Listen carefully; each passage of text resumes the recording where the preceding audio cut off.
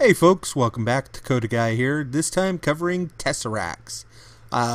Shout out to Chase Vaughn, who one, recommended this, and two, Chase, sorry it took me so long, with summer starting up, it's kind of affecting my recording schedule. Real life getting in the way. So, here we go. They made a lot of changes to Tesseracts, so I wanted to cover it again. Let's take a look at the basic item of the Tesseract itself. Now, you need two of them, ascending and receiving. And if you right click on it, you can adjust now. There's only one Tesseract. There used to be different ones for energy and for fluid. Now they're all the same thing. But the pattern's a little harder to make. And you can adjust if it's in ascend, receive, both, or blocked altogether with this tab here. The other basic thermal expansion tabs apply, obviously, for redstone control and ownership and whatnot. And all you do is you set a frequency. So let's say I want to put something on frequency number 22, and we'll call this Chase stuff. I'm not sure if I got it spelled right, Chase. Sorry about that. So we'll hit his stuff there. We'll click it, apply, and we'll add it to the list. And then all we have to do, let me set the daytime, is come to the other end, and you would just simply pick the item that you want off of the list for the sending. So let's put some stuff in. Watch it in action. I'll put my diamonds in, and I'll put the books in, and you'll notice they get pulled across here. They hit the item Tesseract, and they come out the other end. And of course, you can have them much further apart. I like to use the sending liquid from the Nether to the overworld.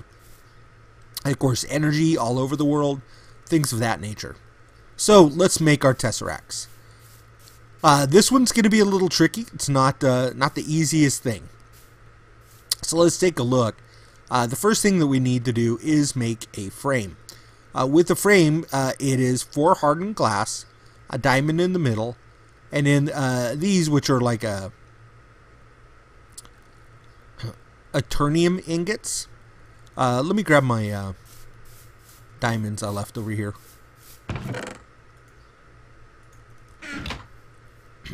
And I'll show you the pattern on the table. So if we put the diamond in the middle, put the hardened glass on the 4 points, put the bars on the corners, that is our Tesseract frame. And then we simply fill that with resonant ender. It's basically the ender pearls that have been melted up in the magma crucible.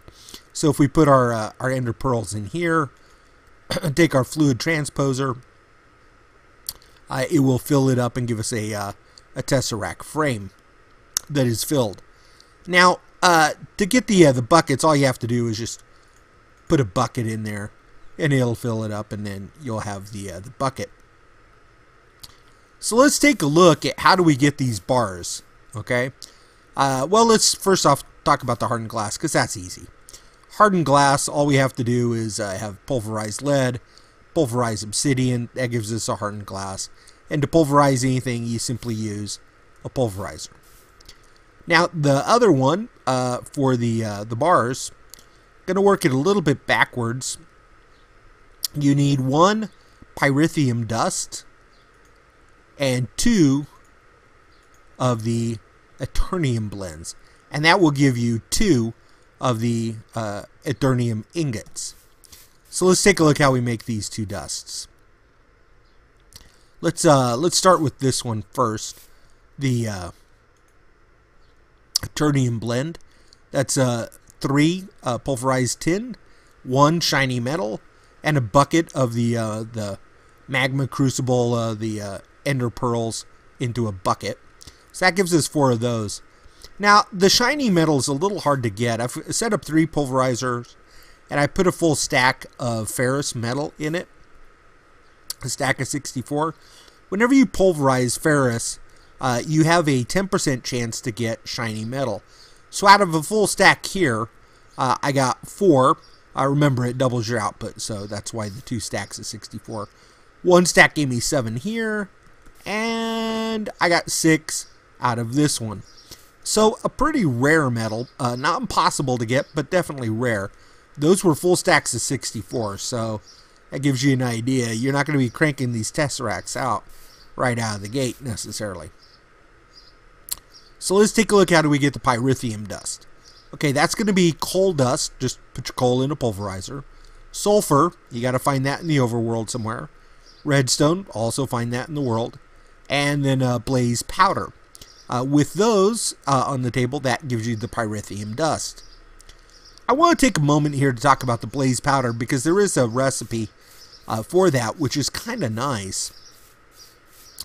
If we put redstone into our magma crucible, I'll just put half a stack in there. We're going to get the redstone liquid.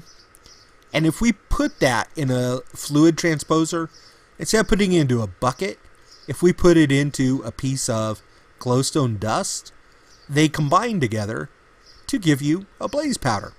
I thought that was pretty cool. I definitely wanted to share that. I have trouble hunting up my blaze powders. So at this point we have the 2 dusts. And like I said, we put those on the induction smelter. Put the pyrithium here, put the Eternium here, we get the bars, and we now can put those in the 4 corners along with our diamonds and the hardened glass to get the frame. We take the frame, and we put the frame, we put the frame over here after we've melted up some of the enders. We have our ender fluid over here, and we simply just put the frame up here. It fills, pops down here, and we're good to go. I had already done that. That's why that was there. And then once we have the frame,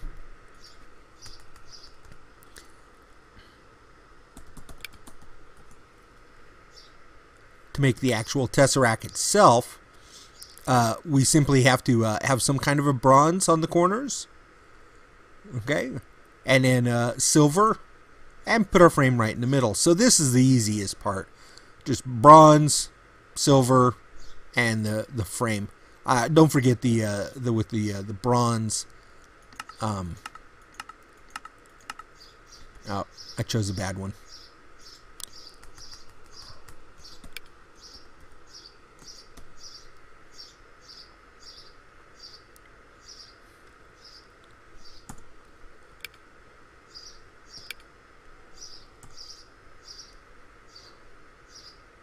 Well, I was going to show you how to make bronze offhand, but apparently I'm messing that up. If I remember, it's just copper and iron, and I believe it's the dust components of it. All right, well, that is the Tesseracts, and at that point I will let you go. Like I said, my endless energy video. Many people have commented they like to use the Tesseracts, as do I. But you can see why I didn't cover that as my starting goal. Because these are a little tricky to get into, what with the diamonds and the shiny metal, and all the ender pearls that you need to get going. So, once again, thanks for watching, and until next time.